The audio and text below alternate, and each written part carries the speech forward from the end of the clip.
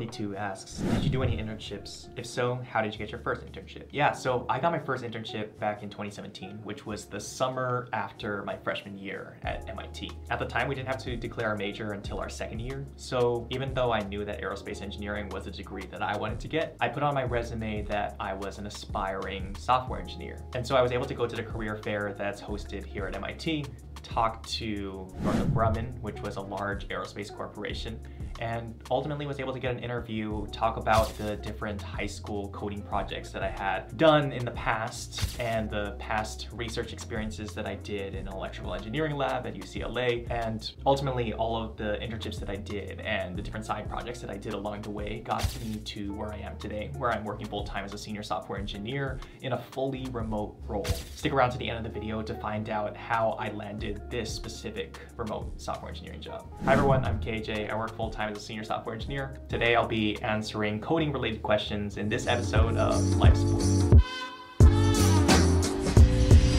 Shreya Dreamer 003 asks, what do you think? Which role in engineering can give the best market and industry exposure? This question is a great one, and it's something that shifts from time to time depending on what's really hot in the software market. Right now, that's AI. So the position that I think gives you the biggest exposure to many industries is being a machine learning engineer. These are people who deploy and train different models that can do specific tasks. And this can apply to autonomous car companies. This can apply to basically any software company that's out there. And the applications are really endless and everybody's trying to get AI into their workflow. So being a specific machine learning engineer will have you really coveted across the industry.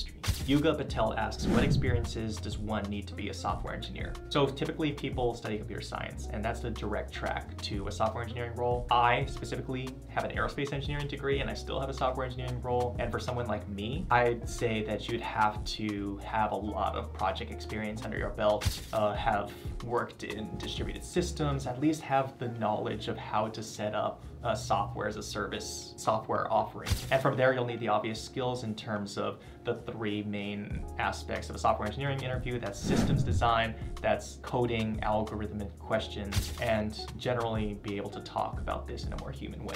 RG2067 asks, what programming skills did you have before entering the world of software engineering?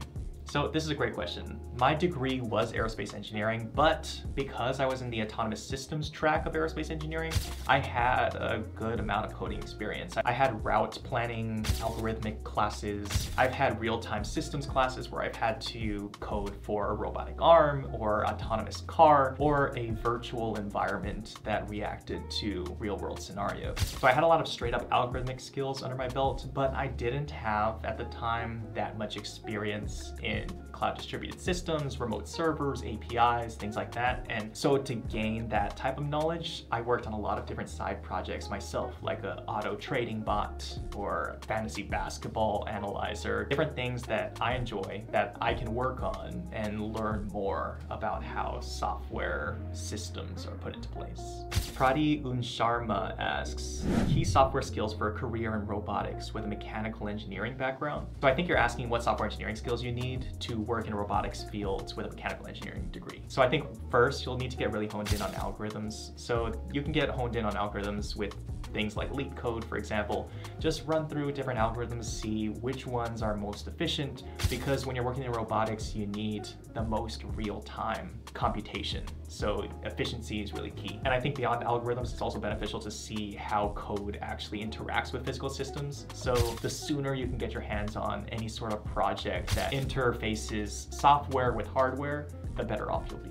Not Nitsuj asks, what exactly are you doing in the software engineering side? So my current day-to-day job is a senior software engineer in the client solutions organization of my company. So basically I'm the first line of defense. Whenever a bug arises and a client notices and flags our company, it comes to us. And as a client solutions engineer, I look at that, see if it's anything that we can solve immediately if I can, I do it. If not, I pass it on to our DevOps team or our core product team, and they can figure that out from there. Another responsibility that we have is actually spinning up our software solution for new clients. And this, a lot of the time, involves custom features that they want, and we work with the client to spin up a solution that works for them. Jorge asks, how relevant is knowledge of low-level systems, OS concepts in real life? I think this is a great question. I feel like in CS curriculums, you can go a long way and do very well without fully understanding how everything works on a system level. I think the level of knowledge that you need within a system depends on the role that you're trying to get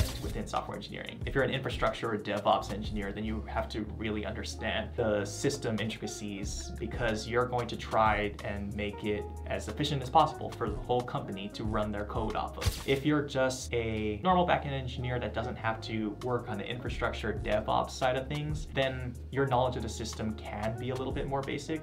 But the more you know about how different environments affect code, or where the code is living, or how you're even spinning up local instances of it, the better you're going to be in the long run, and the more you'll be able to understand and problem solve in the future.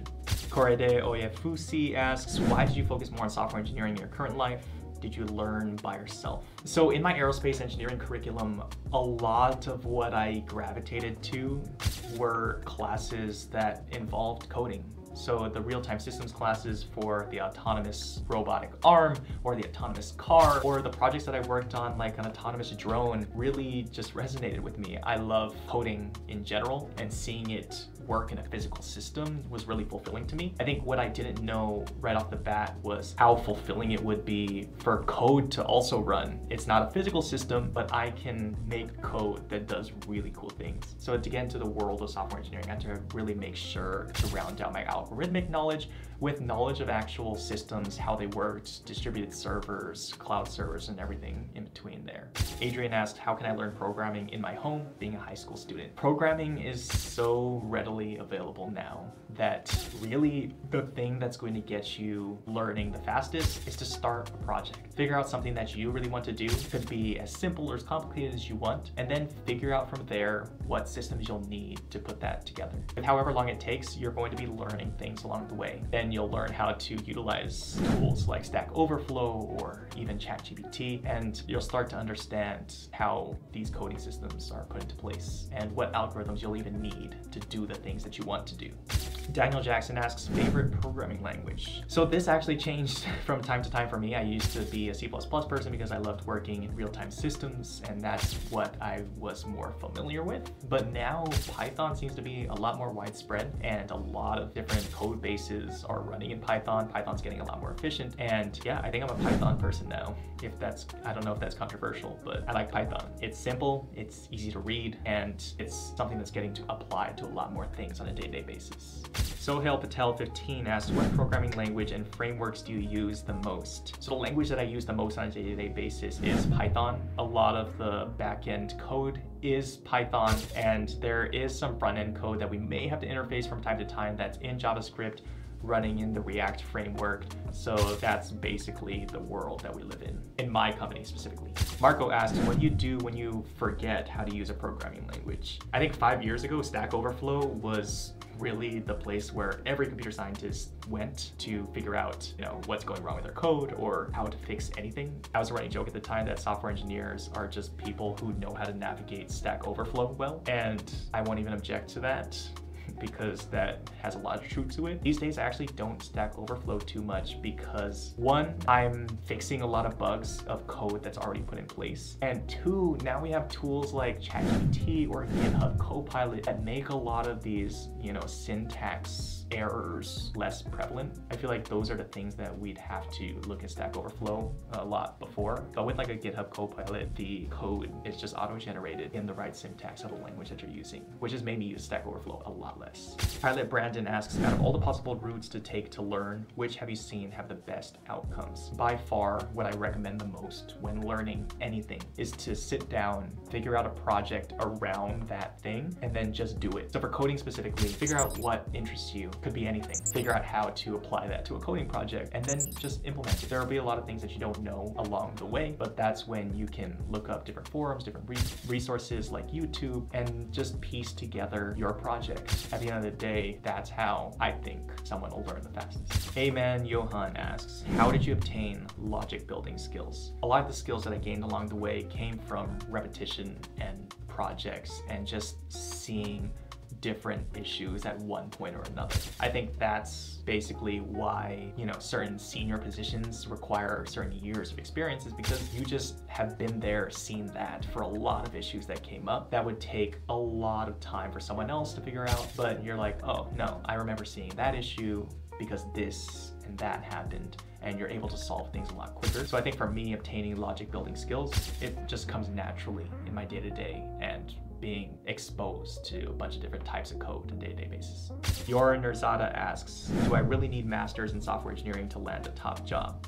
No. I don't know why you even thought this to be a question to ask, because I think in my head it's fairly obvious, but it may not be. I currently have only an aerospace bachelor's degree, and I'm a senior software engineer in the company that I'm at right now. So I don't think you need even a bachelor's in computer science. Although a bachelor's in computer science does make a more direct path that you don't have to justify yourself as much, that you know how to code. There are plenty of very successful people that I even personally know that don't even have a bachelor's degree because they were able to show their coding prowess in an interview setting and be able to succeed from there. Yes, I think a master's in software engineering may make it easier to obtain a coding job, but I don't think it's necessary at all unless you want to specialize further into a specific area of code.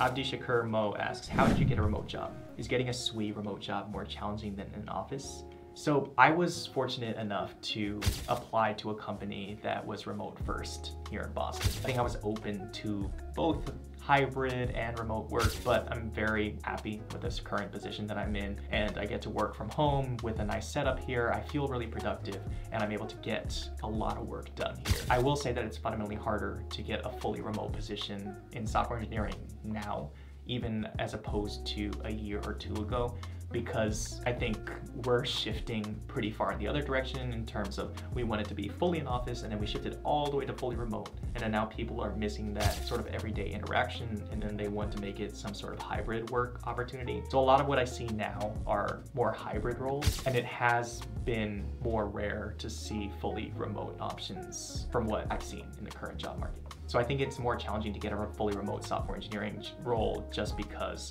they're starting to become more rare as every year goes by.